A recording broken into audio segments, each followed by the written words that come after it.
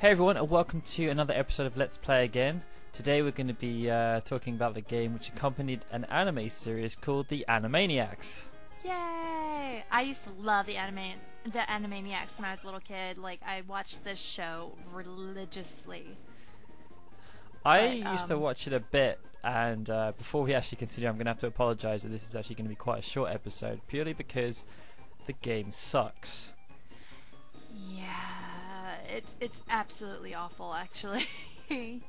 Like, I couldn't even get through it. Actually, my game continued to crash. It was just that bad. Which is rather impressive for a Mega Drive game.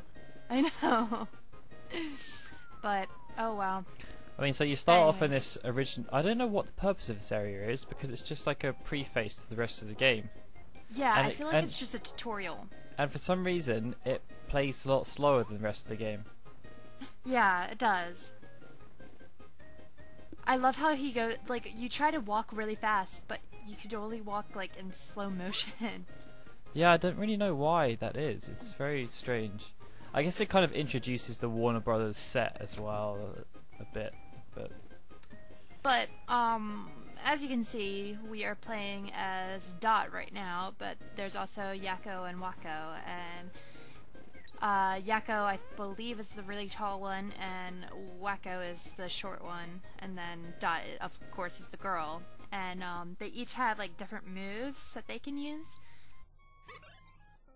Look at those animations. Oh yeah, it's glorious. Do continue. But okay, so each person has each Animaniac more so has a specific move that they do. So like Dot, you see, like, she's super cute, so she used her cute skills in order to attract people and birds and dogs, apparently. Yes. And then Wakko, he's a bit of the dim-witted one, so he's always just slamming things with a hammer. And then Wakko can push things, but he can also use a little what are they called? Ping pong? The ping pong balls. Yeah, there you go. The thing that is, it basically copies the exact premise of Agro Monsters, but does it a lot worse. Yeah, pretty much. So if you didn't like Agro Monsters, you probably will hate this. I mean, here, the gameplay doesn't look too bad. It's just that it's all very strange. Like, the fact that you have to change the characters so often just to solve the simplest of puzzles is quite annoying.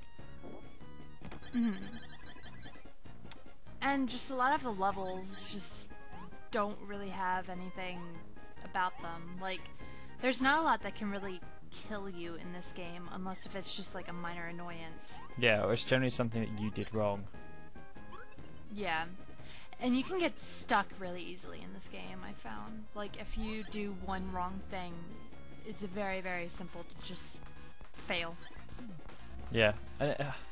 It's just I mean, look, the characters are all glitching here because they're like, oh, there's not enough. There's not enough room for us to walk. Oh, there we go. Just walking off the side there. Oh, this is just so terrible. But yeah, so I think this is all we're going to cover of this game. If you want to try it for yourself, then feel free, but don't say we recommended it. No. Well, that's it, this episode of Let's Play Again. Thank you for listening and watching. This has been a GameUnion.net production.